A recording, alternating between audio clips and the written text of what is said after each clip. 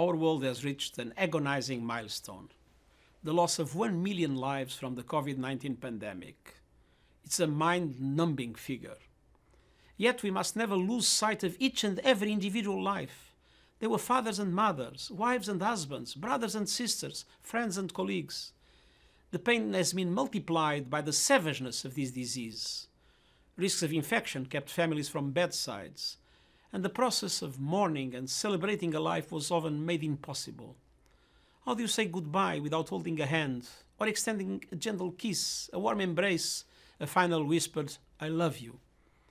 And still there is no end in sight to the spread of the virus, the loss of jobs, the disruption of education, the upheaval of our lives. We can overcome this challenge, but we must learn from the mistakes. Responsible leadership matters, science matters, cooperation matters, and misinformation kills. As the relentless hunt for a vaccine continues, a vaccine that must be available and affordable to all, let's do our part to save lives. Keeping physical distance, wearing a mask, washing hands. As we remember so many lives lost, let us never forget that our future rests on solidarity, as people united and as united nations.